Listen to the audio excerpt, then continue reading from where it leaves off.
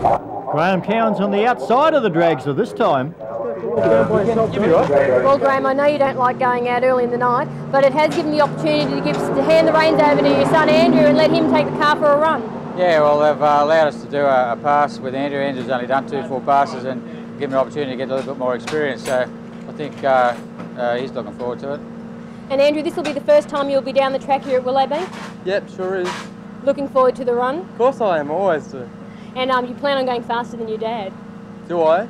I don't know, he might take the keys off me, but we'll see what happens. This brings a whole new meaning to the phrase, Dad, can I borrow the car? 18-year-old Andrew Cowin, a good strong burnout.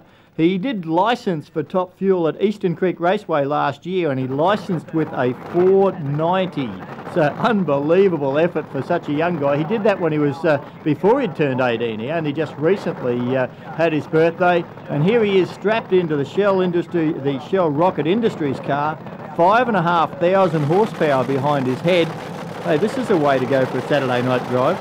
I guess if there was a person who was born to be a racer, it'd be young Andrew Cowin, and not only, of course, stepping into the shoes here tonight, but a vital member of the crew that prepares this race car. Well, how would Graham Cowin be feeling standing there on the start line, seeing his son head down this racetrack? And I noticed Sando Rapasada out there on the start line with his good friend Graham Cowin. Here comes young Andrew, wheels in the air, look at the flames, this car is beautiful! 495, that's the fastest run of the day, and he shut it off early.